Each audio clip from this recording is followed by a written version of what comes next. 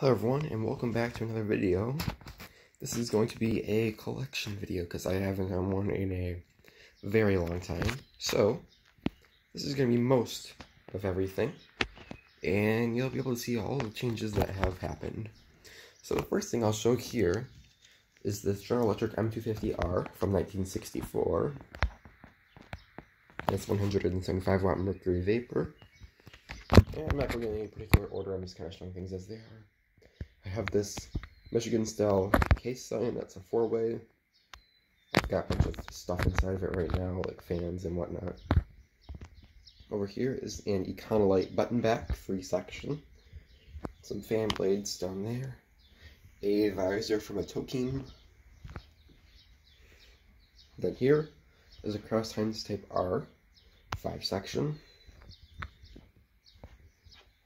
Then next to it is a Eagle Durasig 9-inch pedestrian signal hand-in-man indications, though I have the don't walk and walk indications. I just don't have them installed right now. Next to it is a GE Form 101 head with a Jocelyn branded gumball lens. And I got that with the M250.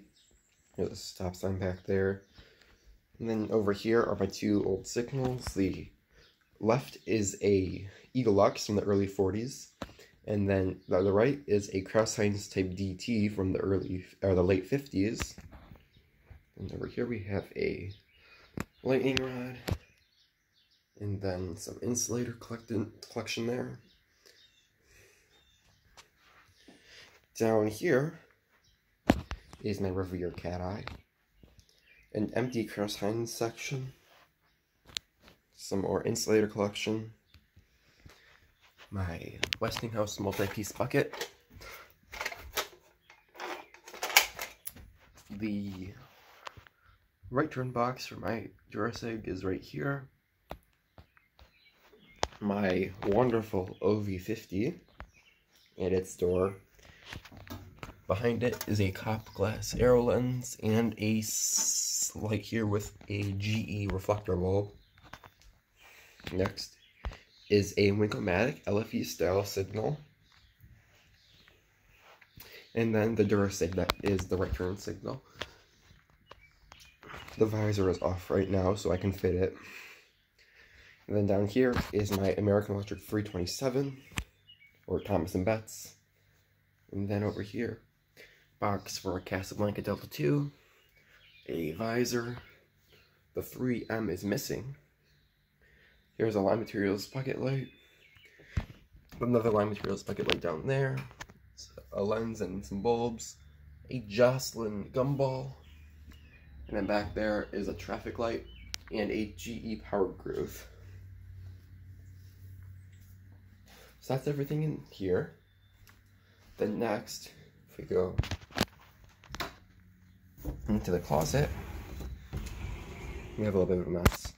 We have a GE Form 46 here on its ornate arm, a Westinghouse OV15, American Electric ATBS, an American Electric 325, a 115, and a 115 that I got new in the box.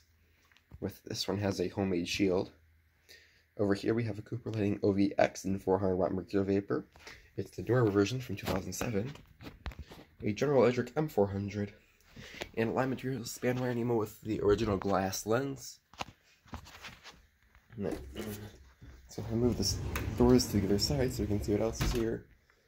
Here we have a Rude floodlight, or a wall pack I mean, and then the Staber, whatever you want to call it, floodlight. A couple of bulbs here.